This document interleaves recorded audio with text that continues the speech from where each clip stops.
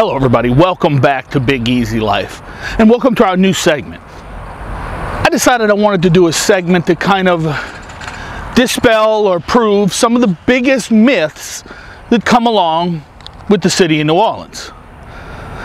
The first one we're going to touch on is all about New Orleans being below sea level. We're going to call this section Big Easy Myths.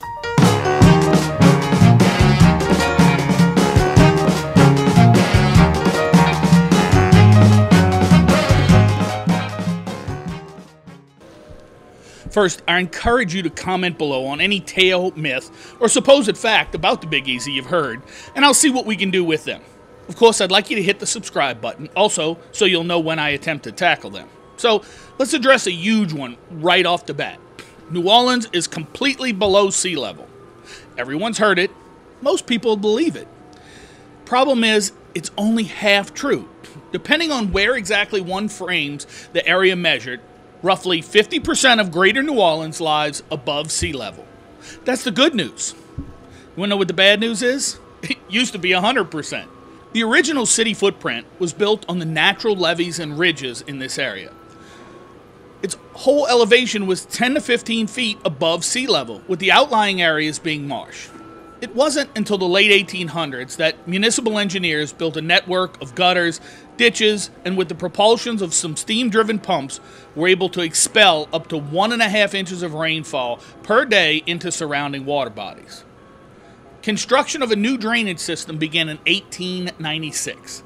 It had accelerated in 1899 when voters overwhelmingly approved a $2 million property tax to create the New Orleans Sewerage and Water Board.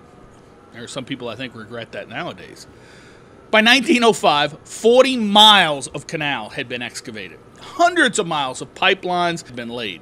And 6 pumping stations were draining up to 5,000 cubic feet of water per second.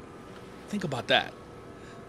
In 1913, a young engineer named Albert Baldwin Wood designed an enormous impeller pump that could discharge water even faster still.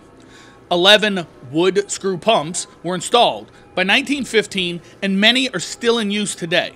That's right, over 100 years later, we're still using the same pumps. The change was immediate and amazing. In just a few years, the swamp became the suburbs. But several things were happening that were not as obvious. First, by building levees, the river could no longer overflow and deposit sediment that was the building block of all this wonderful new land in the area. Second, by draining the swamp, that land slowly started to dry and compact, causing it to sink further.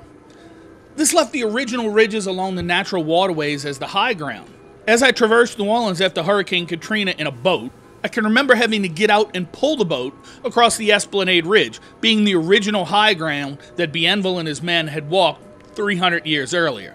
I hope this has been informative and giving you some insight into this myth of below sea level. If you have any questions, please comment below. If you enjoyed, please give us a like, subscribe to the channel, visit us on Facebook, and all those places. Get the latest videos from us, we won't disappoint. And we hope to see you soon and share more of our Big Easy Life.